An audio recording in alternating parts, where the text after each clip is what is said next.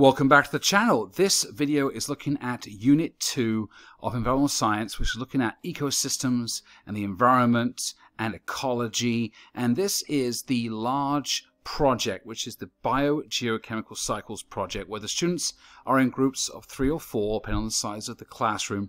And their task is to create on a single piece of tracing paper each cycle within the biogeochemical cycles. This one is the phosphorus cycle, and they have to research and collect all the information and design their own cycle on a single piece of tracing paper, which lays over a foundation of basically the terrestrial, oceanic, and atmospheric components of the Earth's spheres. So they're going to draw over this information on the tracing paper. So this is my version of like a teacher key, which I'll use for a rubric, and any kids can use if they need to for some quick refresher information if they missed anything. So I start with the terrestrial sink and pool in the rock layers and also in the soil and the biomass, and look at the different variations of phosphorus and phosphate ions in the soil and the bacteria and the movement between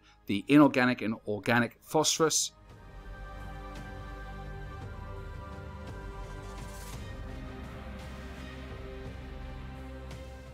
Looking at uplift as a very common aspect and element to add in these cycles. Looking at the weather and erosion component of the soil erosion, the movement through the water cycle into the oceanic sinks. Looking at the phosphorus mineral group in the rocks. Looking at apatite as the main mineral or the ore for phosphorus.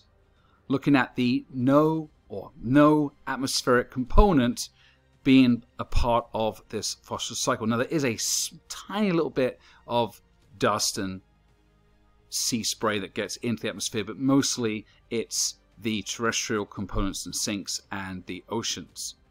So looking at the eutrophic zone right here, looking at the function and mechanism and presence of phytoplankton and the phosphate ion and any kind of dissolved phosphate, and also the burial flux, which is very important, and weather and erosion.